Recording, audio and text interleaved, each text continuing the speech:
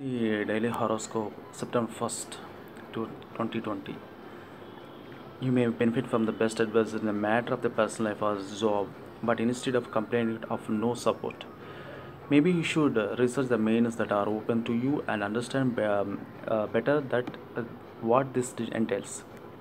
For starters, you could be honest with yourself and really understand what is and what it is that you are the expecting from all that said help.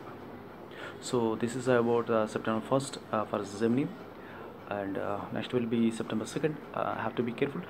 uh, Meanwhile, what I'm going to say, they give the precautions about this one, and do say puja is the best, and subscribe me.